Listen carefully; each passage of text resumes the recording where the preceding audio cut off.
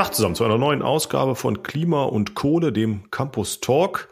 Heute wieder zusammen mit Christian Kammlott. Tag, Christian. Hallo, Henrik.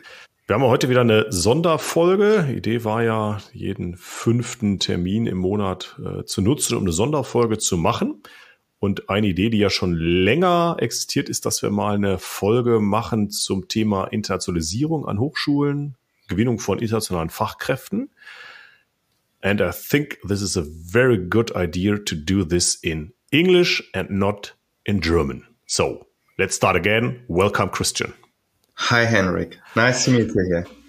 Yeah, so we are, I think we have a track record at our university in Birkenfeld with international students. You are the head of our bachelor degree program, Sustainable Business and Technology. So you have a long experience in acquiring young people to join our university, to join the German job market, to face the shortage of skilled workers in Germany.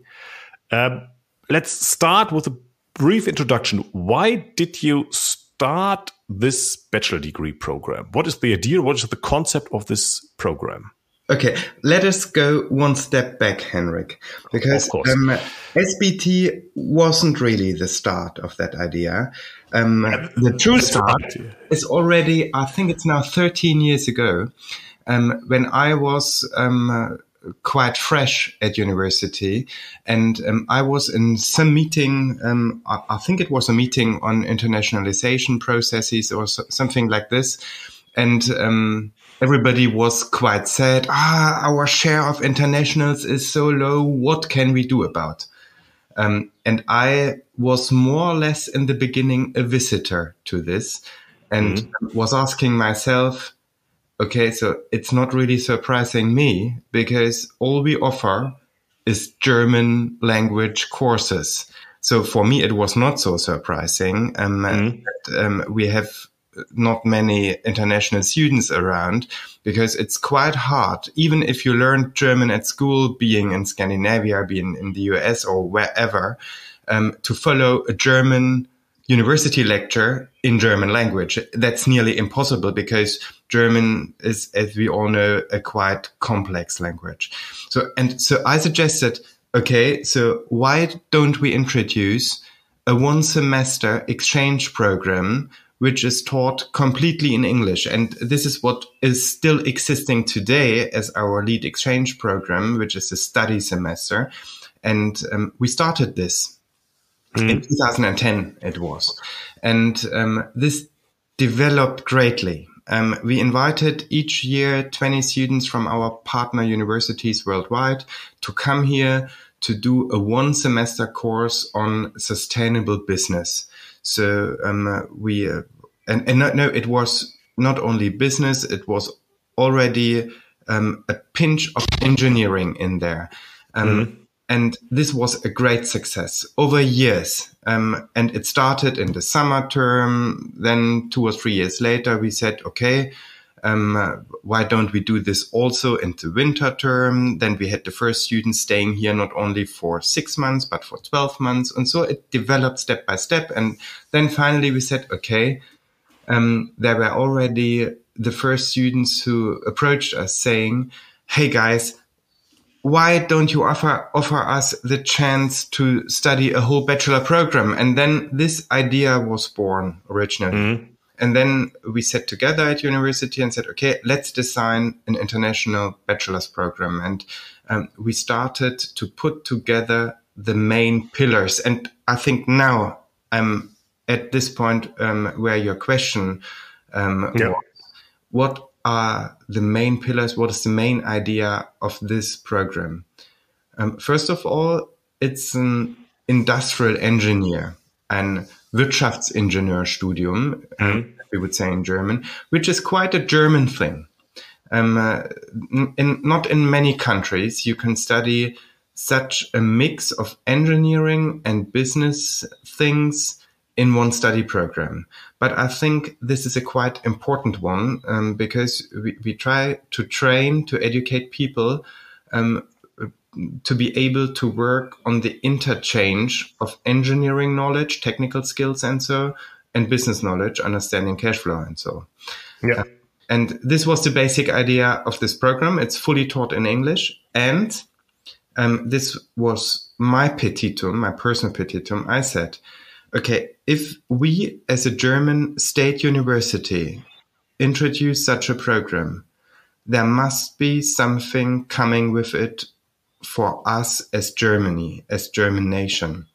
Because we all know one of the biggest challenges we are facing is a shortage of skilled workers, tomorrow more than today even.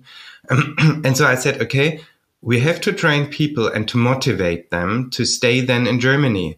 Well educated, already been in touch with German culture, with our mindset here.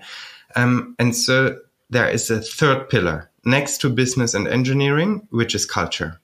And language is the main thing where we transport this, because I personally believe, and before we started this program, to say this as well, we had many talks with medium-sized companies regarding their wishes. What if you want to hire an international employee, what is your main concern? What do you want? And obviously, of course, they need a certain skill set, but everybody said, make sure they can speak German. Yes. Still today, even for a comparatively large mid-sized company, as long as the headquarter is in Germany, it is very difficult to cope with your job if you don't speak a word of German. And so we said, okay, we have to make them fit in German language. And so German language is in each of the 6 semesters an integral part of the study program. You can only pass this program and only get your bachelor's degree if you have at least a B2 level of German language. And this enables those people to get integrated in Germany, to really find a job. And I'm quite proud because 1 year ago, I discussed with our first batch, with nearly every alumni we have from the very first year. And Henrik, guess how many of them still were in Germany 1 year ago? 90%. 100%. 100. And that's great. That's great. And this is exactly what we wanted. We, as the German state, as Germans, we pay this education, which is a big comparative advantage compared to other international studying options. If they study in the US, in UK, wherever, always they have to pay tuition fees, and they don't have to do that here. So it's very cheap, and you get good quality education, and you learn German, and then you have the chance to get a job in Germany and to stay in Germany for good. And many of them want that. And this is what I think is very important with this program. It's always already been copied from 2 universities in between, which is basically a good sign. I think so. That is very important. That we and for us, I mean, I can only say this for myself, obviously, and I know from a handful of colleagues who have the same meaning about that. And it's really great fun to work with them, because those students are so motivated to be successful, to learn something. They are hungry. I mean, they're not starving for food, but they are hungry for knowledge. That's why they are here, and they take it all very serious. And on average, my impression is they take it more serious as the Germans that we have here. Because still, for somebody coming from Bangladesh, from India, from Africa, from wherever, it's still, of course, comparatively expensive to live in Germany. Living, food, everything. I think on average, the families are quite well off in their home countries. And so they really want to be successful, and they want to speed up their studies. They are performing quite well. It's great fun to work with them. And when, as I said, I saw that 100% of them are still in Germany doing a master's program or having a job, I think this is the best what we could have wished when starting this program. Yes, of course. What I personally appreciate working with the international students on the bachelor level or on the other hand on the master level is the discussion, the exchange with the students, with their perspective from their home country. Because if you discuss the energy transition, Energiewende, or climate change issues, you have always this German view or the European view with the German students. And what is very, very helpful is that you have these perspectives from Asia, from North or South America, because they have a totally different view. They come from developing countries or even from poor countries. If they came from, I don't know, Cameroon, Nigeria, these emerging countries at the beginning of their industrial process with issues we never have seen or experienced in the last 100 years. So the German students do not know these issues. And I think this exchange on the scientific level, on the one hand, is very, very important. And also to improve your personal perspective about foreign countries outside of the European, let's say the European culture, although we have different cultures in Europe. But I think if you get in contact with students from India, even from the US, who have a total different mindset, what they do, how they act, it's very, very interesting. And I appreciate this. One quick example, I have a game I play with the master students about climate change. So a simulation game, the groups are one party on a global game. They need to develop their country in this game, and they all will emit greenhouse gases. And the goal of this game is, on the one hand, you win the game if you are the highest developed country. But all players in this game contribute to climate change. And the idea is that after a couple of rounds played in the game, they need to see, there's climate change, and the climate change reduces my industrial capacity. So the main idea of this game. And what you can observe is that the different international groups, I do not mix the groups, the students stay in their home country group, they act totally different. The Germans act normally very green and sustainable to say, let's save the planet. And for example, the US students very often are just focused on the economic profit. Very funny. And then if you, after the game, start to discuss why have you made this decision in the game, to reflect what they did and what had happened, because in 95% of the game, the planet is dead. We were facing climate change. We discussed climate change in the previous lectures, and then we play this game. So the students know, okay, we need to save the planet. And if they act as a politician, they destroy the planet. Every single game. But in different ways. And that is very interesting to see how the students act from their previous education in their home countries. And this is so interesting and so helpful to reflect on your personal perspective. I really appreciate this. Yeah, absolutely. I experience very similar things because I try always to mix courses. I offer courses that are exclusively for foreigners, for them to integrate with each other, especially for those who are only here for a semester in exchange or so. And other courses, and in general, of course, every course is open for everybody, but other courses are designed to mix groups, where I invite German students, and for them it's an elective. And at the same time, I invite international students, the subject being elective for them as well, and experience the same. very nice, enriching discussions because of their very different perspectives. So I totally agree. That's enriching in many different facets, even on our campus life. It's so good to see what the students organize by themselves. They have this international breakfast, or they introduce their home countries, bringing their home food and playing their home music. All this helps to make our society a bit more colorful, because this is exactly what we see when we go in the street. I studied some 20 years ago in Mannheim.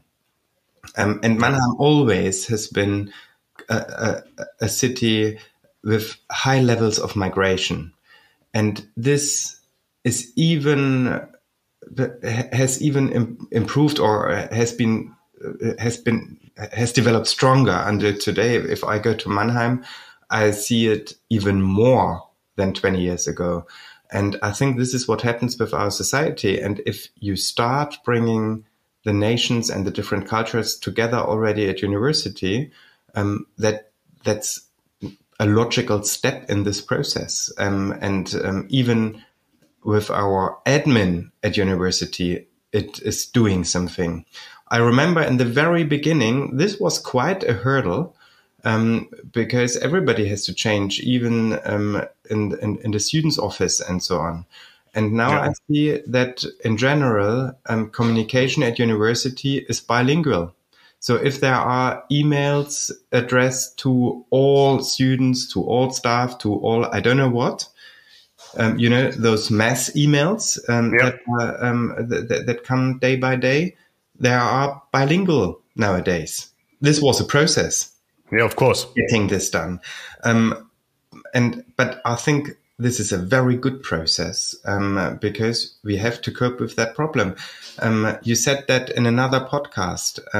There are retiring 1.5 million people in Germany year over year, and only 1 million is growing up being the next generation. So there's a gap, and the only chance for us to fill this gap is migration.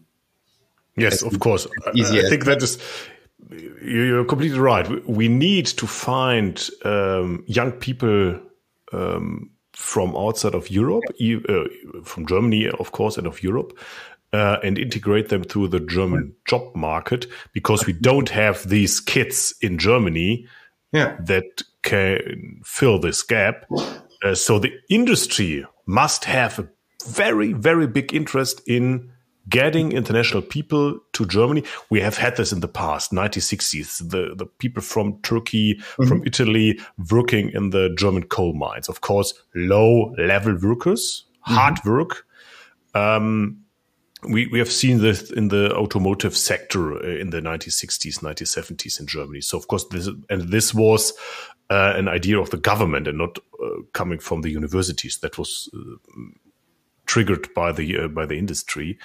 And actually, I don't see this movement or these ideas at the moment. All people, the press, the media, the government says, oh, we have a gap and we need skilled workers.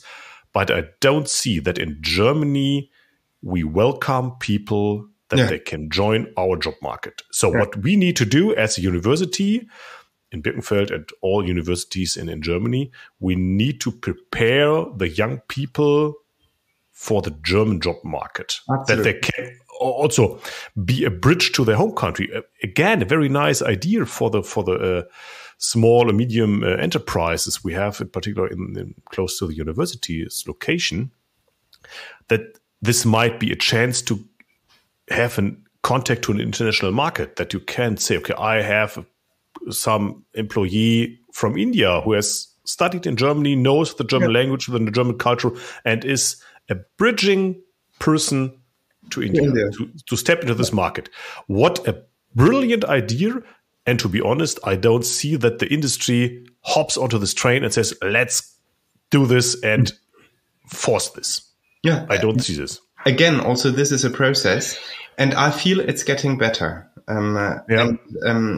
And I already, as an example, we mentioned our student project several times already. And also in the SBT program, I integrated such a project module. And last semester, I did such a project with international students with a consultancy company.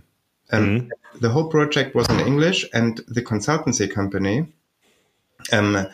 headquartered in Luxembourg, for them it's normal.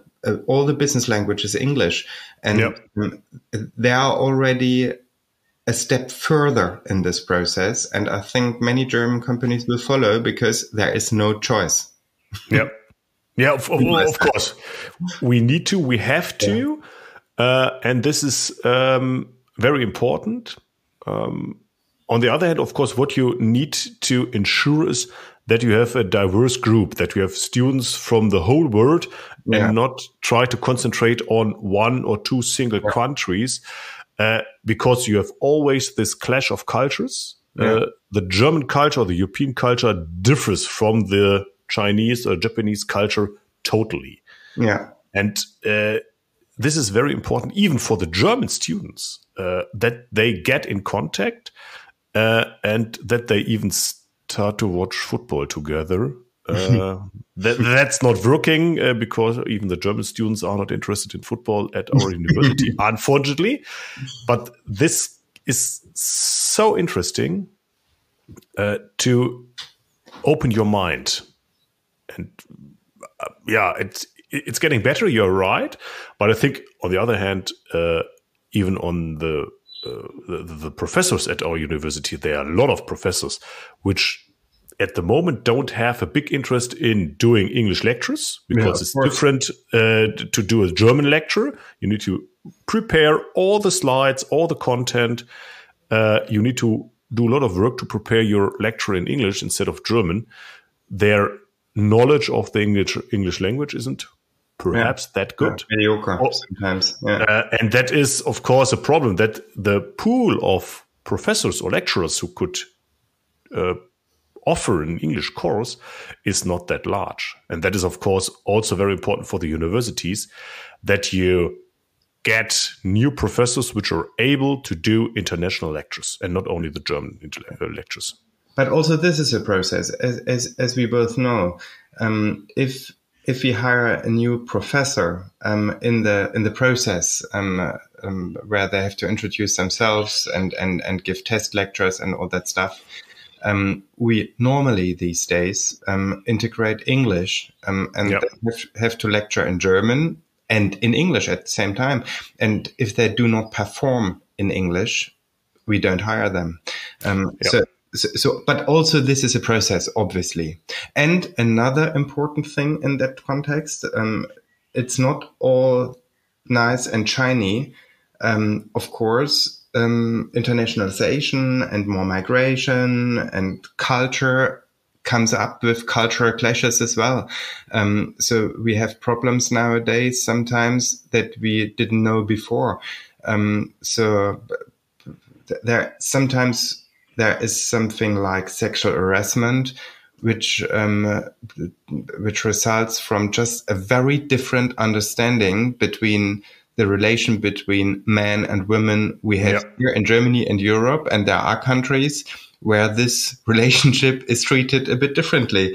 And not every student, I'm talking about male students coming here, have really incorporated our cultural understanding of that. So this causes problems. And sometimes, but this is more a funny thing, what I experience, many of them see education or university staff as a service provider. They come here and they think, okay, their service is education, and you, professor, have to make sure that I learn. And maybe in their systems, in their educational systems in their home countries, that might be the case, especially some of them come from the private educational system in their countries. And maybe this is the spirit over there, but it's not at the German State University. And then I explained them, no, this is not how it works here. This is your thing. It's your job to perform. And if you don't perform, we will X you automatically one day. So make sure you learn, you're good, and you follow up. So this is also a different culture, different understanding. Yeah. And even funny things like, I remember a situation which was in the first second not so funny, but now looking back, and it was not a real problem. It was funny. There was one student, leasing a student flat. And it was designed for one student. So in Germany, normally one student would live there. Yeah. He said, okay, still quite expensive. Why don't share this flat? Then we share euros as well. Yeah. And in the end, 7 students lived in this flat. And of course, this was a big mess in this dorm. And no one wanted to accept it. And there was like a tiny revolution from the others. But for them, it was normal. I think no normal German student would share his single bedroom flat with 6 other students. This would be no option, I guess. But it was quite a normal thing for them. So things like this happen. But all this is part of migration, of cultural change, of getting more colorful. And I see it very positively. It's a process that we are in. We have to learn to cope with it. We don't have to accept everything, obviously. Of course not. But it's a big chance for us as well to further develop our own culture. Yeah. And another good example that I know, there was a South African student, very motivated, very good. And I said, okay, why are you here from South Africa coming to Germany? And he said, in South Africa, being white and not so privileged family-wise, it's quite difficult these days to develop and to make a good career because they are in this process trying to solve the black and white problem down there. And he said, my chances are much better here. And, you know, if you want to name it like this, I'm a refugee. I'm a refugee coming to Germany, willing to build my and my family's future here in Germany because I don't see a good future for me and myself, for me and my family down there in South Africa. So it's you learn a lot. You get another picture on the earth sometimes. And you have the chance to work with very motivated people. And in the end, I believe we are contributing something for our country as well. And I come back to that. I think a main thing is learn German, force them to learn German, because otherwise it might happen that you have a study bubble here. People from all over the world coming here to Germany, studying something, all in English, living in their English community, and then leaving Germany for a job opportunity somewhere, which is in English again. So this is not a good investment for us because we have them here, we educate them, and then we leave them. Yeah. Yeah, that's right. And I think another aspect is very important that the German students are forced to do lectures and to work on their topics in English. Yeah. That is something I'm facing in the bachelor degree program Renewable Energy. We have this lecture Solar Energy, so about photovoltaics. And this is, although the program is in German, this course was designed in English to say you have a technical lecture, which is important for the education. This is done in English. And what I observe in the last years, you have courses which are very, very good. A lot of students which can follow the lectures, can discuss in English. But I have also had years I was able to do the lecture in English, but the discussion has to be done in German. Otherwise, I wouldn't have got any answer. Yeah. And that is, of course, the wrong way. This semester, I forced the students to discuss. I have a big international group this year in this course, so that's very, very interesting. I've made a case study, inspired by you, of course, about the question, should we get the solar module manufacturing capacities back to Europe, or shall we leave it in China? So I split the students in peer groups. And of course, I had some groups just with German students, but also with international students. And that was very interesting to observe the students in their discussion, in their peer group role, pro-China, pro-Europe, pro-sustainability, without any idea, is Europe or China better? And that was so interesting for the students that I think they learned so much about discussion culture, discussing in English with their limitations in language knowledge, of course, because they are not fluent in English. But this doesn't matter at all. Yeah. You will see this in the job later on. To be honest, I haven't had any lectures in English in my during my stay in Aachen at the university. Although, of course, the scientific language is English, but the language in the lectures was always German. Even during my time, my PhD time in Bochum was in German, because we don't have had a lot of international PhD students in our lab or in our group. So the start of talking in English was in the job, and then you need to perform. There was no question, oh, Mr. Thiesen, are you able to go to Italy and do some communication with our guys in Italy to solve a problem over there? And if you say no, then you say, okay, no problem.